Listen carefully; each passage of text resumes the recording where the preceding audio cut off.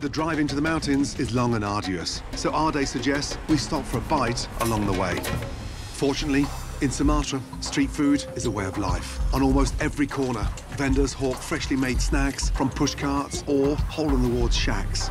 Like this one, selling Bika, a tea cake made from coconut. What is this? Really good. It's everyone's favorite. Everyone's favorite. Hello. Hello. Hi. Nice to meet you. My goodness, that's incredible. Smell, what is that? They cook the cinnamon wood. Cinnamon wood. So this is Bika. Bika. It's like a cookie, a... Cake, small cake. So rice flour and shredded coconut. And also they put some sugar. So it's almost like an Indonesian macaroon. Well, pretty much like that. So that's a banana leaf underneath there. Yeah. Wow. And then see how they close it. Oh, OK. Put the pot back on and it bakes it. You want to try? OK, let me take that. OK. Thank you. Phew. Oh, no, yeah. Damn, it's like a bird all over my windscreen. Here we go. OK. Oh, no. Yes. Oh.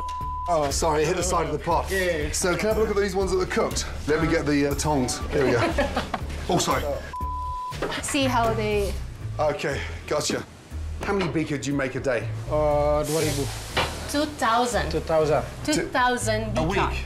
No, a day. A day? Every day. Stop it, smart ass. They make it look so easy. They're angling up to 8 beautiful biscuits in there.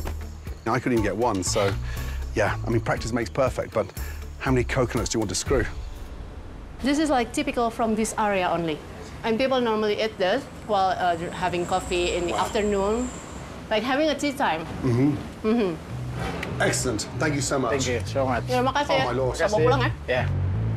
My apology for screwing so many up. 2,000 a day. Want to see more from my Uncharted adventures? Please click here to watch more clips.